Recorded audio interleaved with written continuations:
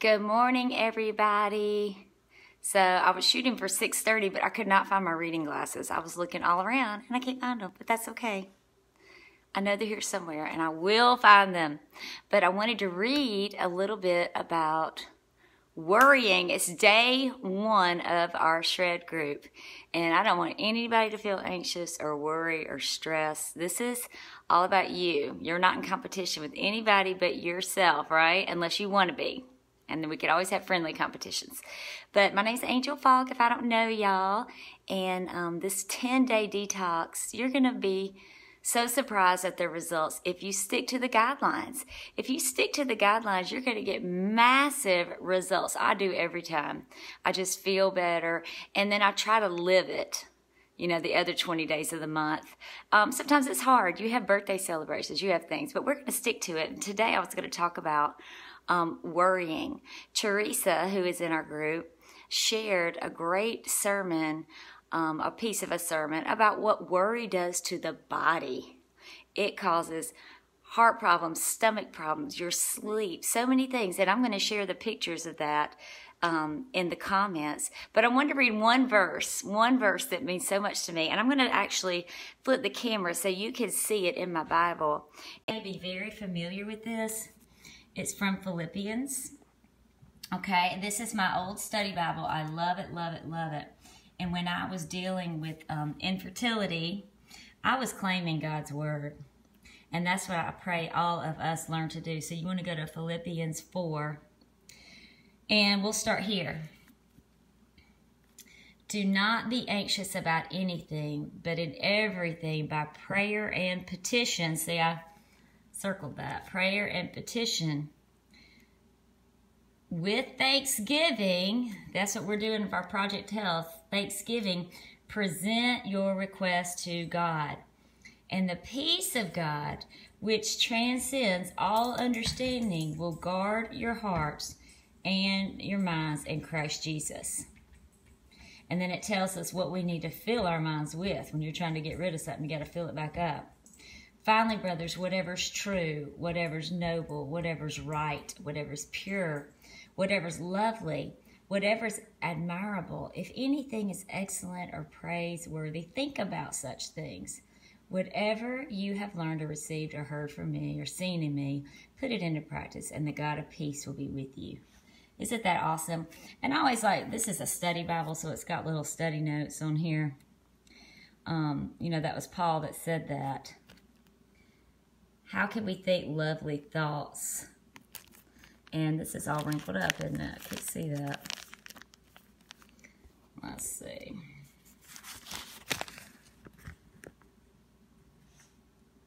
Not talking about fleeting impressions that invade our thinking. Thoughts of temptation or discouragement can come unannounced, but we can discipline ourselves, making conscious choices to contemplate good things, reading uplifting Bible verses, for example, or listing God's attributes can get us on the right track. Isn't that awesome? And y'all, I said, what is a petition, Lord? Because I thought I knew, but I wanted to make sure. So I looked up the word petition. Sorry, my nails are awful, but anyway. I looked up petition, and it said a formal written request of God. So on the side note, I had this blank page, and Lydia's in this group. She will probably laugh when she sees this because I share it so much. But I wrote a petition. May 13th, 1996, I petitioned God for a healthy pregnancy, birth, most importantly, a healthy baby. I will continue to pray with thanksgiving. That's key, y'all. Believing that God, my Father, will give me the desires of my heart. And I wrote that to my King. And look over here. 1 year and 1 day later, I had a baby girl. Isn't that awesome? God is so good, y'all. When we take our worries and our fears and our anxieties and we cast them to the Lord. You know, I read that verse, cast your cares to the Lord. It's like throwing them. Good morning, Anna. Good morning, Sandra. So glad y'all are here. It says I have 3, but I don't see the other person. I am so glad y'all are here. And, you know, if we every day, because we're going to have different worries and fears and anxieties. Life changes. You know, now my daughter's 20, almost 21. life changes, in whatever season you're in, you're going to have those thoughts. They all come. They all come. But we have to be disciplined to say, but you say, God, in your word, I can cast these to you. You'll take care of it, and you're going to give me peace. You know, I love that. It's supernatural. It's not in the natural realm. The natural realm says to think about me all the time, and what if this goes wrong? But you know, that God tells us not to do that because he loves us, and he doesn't want us to have stomach ulcers and high blood pressure and all these other problems, sleep disorders. So I just pray that you all will do that. And I want to do a short workout with y'all this morning, and I want to encourage y'all. You know, I'm the fitness angel, so I've been doing fitness for 20 years, and I encourage everybody to exercise every day. Do a little something, and that doesn't mean never rest, because you've got to have periods of rest. But if you can move your body every day, you'll feel better. Hey, Sots and Suki, my pups are here with me. So we're going to do a plank, right? Yes, Suki says yes. We're going to do a little plank. So I want everybody, you're going to do this today. Do this today. And I encourage you, get 30 minutes of exercise at least 5 days a week. And the other days you could do an easier workout, you know, maybe a 10-minute walk or something. And hey, Denise, if you have a problem, you can't exercise, do what you can do. You may not be able to use your legs. If you have knee surgery, like my friend Edie had knee surgery, Trina had knee surgery, you get your weights and you do something for upper body. You could do planks or push-ups, even on the wall.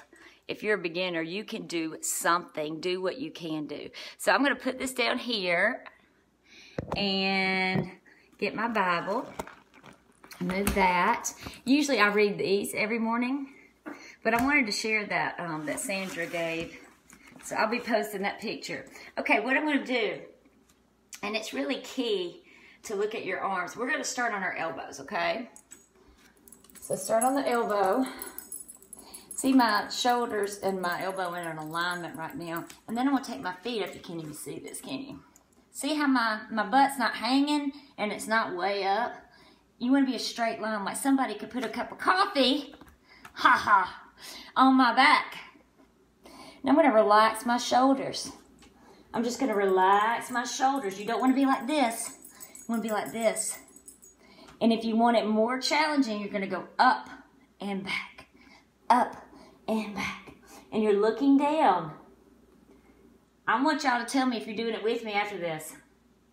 Go up and back, up and back. You're going to feel those lower abs right below the belly button. Up and back. And back. All right, now hold it here. Pull your belly button in and squeeze your glutes.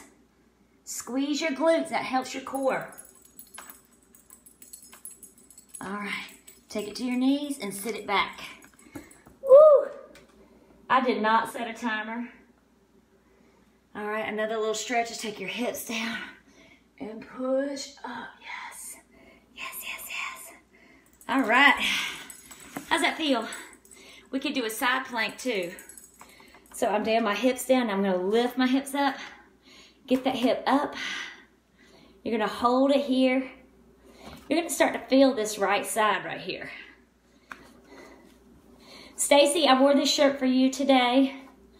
I met Stacy at the Juice Plus conference, and we were talking, and she goes, hey, are you the fitness lady? I was like, the fitness angel. She said, I follow you on Facebook. There goes Socks. She said, I follow you on Facebook and I have your shirt. Isn't that cool? You never know where you'll meet people. All right. Good job. We're going to switch sides. I always try to do both sides. Get over here. I'm already sweating, y'all. I love planking. All right, so I'm on my elbow. I'm going to lift the hip. And if you're a beginner, you can keep a knee down or you can lift up, right? Keep that hip up. You'll start to feel this side. Woo. You could always make it harder by going down and up and down and up. You should be on your feet, both feet side by side, or with a knee down, okay? All right. There's some planking options. Another option, one more I want to give you, is hands under your shoulders. You always want to stay in alignment to prevent injury, okay? Prevent injury. Suki's staring at me. All right. On your toes. Remember, socks. You don't want your hips up, and you don't want them down. You want flat back. Get up here. Flat back. I got on my baggy shorts. They're comfy. Squeeze your glutes. Belly button to spine. Keep it in. Shoulders relaxed and down. You're looking down. You're breathing. Pull the gut in. Pull it in. Hold it, hold it. You should feel your ab muscles get tighter. All right, take it down. Sit it back. And you can stretch it, remember? Down and stretch. Oh. Yes, yes, yes. Oops, did I just spill my water? I just spilled my water. Did y'all see my cute cup? 30 plants. That's in the trio, right? Isn't that cute? All right, guys. Well, I hope y'all did that with me, or somebody will do it with me. Stacy, did you see my shirt? I went in my closet to get a shirt, and I saw that, and I thought, I'm going to wear that for Stacy. I hope she watches. All right, guys. Do something today. Remember, the American Heart Association says 30 minutes, 5 days a week. Oh, that could be this stuff, too. Get your 30 plants. Take your trio. You need all 30 of these plants every day. I think it's a miracle we can do that. Thank you, Juice Plus. And 30 minutes, 5 days a week. You want to get the heart rate up. So I'm actually going to teach a Mommy and Me class with babies today. It's just 30 minutes, but it helps the moms move with their babies. Yeah. You're doing the dead dog stretch. Denise, that's so funny. Stretching is great for you too, absolutely. We'll spend one of these days on stretching. Today's day one. I wanted to focus on the plank. We might do a little plank challenge. It's called Planks Giving. Maria posted it, and I told her we'll shoot for some planks every day. So we'll add a little bit more tomorrow. How about that? And what else was I going to say? Oh, exercise will help decrease your stress levels. Did y'all know that? So you want to get rid of worry. If you feel worried or stressed and you've prayed and you've talked to the Lord, He might be saying, get moving, get moving. And you know what? If you walk and pray, it is so refreshing. Just walk and pray, or cutting the grass and praying, or we don't cut now, rake the leaves and pray. Find something, walk the dogs and pray. Get that heart rate up, or get on the elliptical. Okay, if you have bad knees, get on the elliptical or walk on a treadmill if you have a gym, if you have bad weather. I know some of us may live where there's really bad weather during the fall and the winter. Do something, dance, turn on some music, get to a fitness class. Yes, hey Mary Jo. So glad you made it. I just finished. I did a scripture. Do not be anxious for anything. And we talked about exercise, some of the benefits. Release stress. You'll sleep better. Okay? You'll feel better all around. So I'm going to get my first shake. Well, I may wait. I try to do my intermittent fasting where I wait till after my first workout. So about 9:30ish. No, it'll be about 10:30. We'll be doing that. So love you guys so much. Have a blessed day. It's day one. Remember to follow the guidelines. Get your 2 shakes in. Take your capsules. Drink water, water, water, water, water, water, water. You need water like a boss. All right? And get your 1 healthy meal in before 6. And use the Shred guide. Look at that Shred guide. Maria posted it. Great recipes in there, y'all. Great recipes. Mwah.